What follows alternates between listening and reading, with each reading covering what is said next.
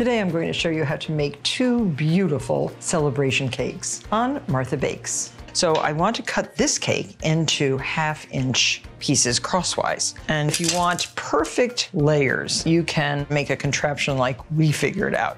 This is a 1/2-inch piece of wood, and we stuck some dowels into our breadboard, and that is affixed right there. And so if you use this big knife and lay it flat on these pieces of wood, you will get your first 1/2-inch layer. There. And then just keep proceeding. So much fun. If you have a handyman husband or you're handy yourself in the shop, make one of these.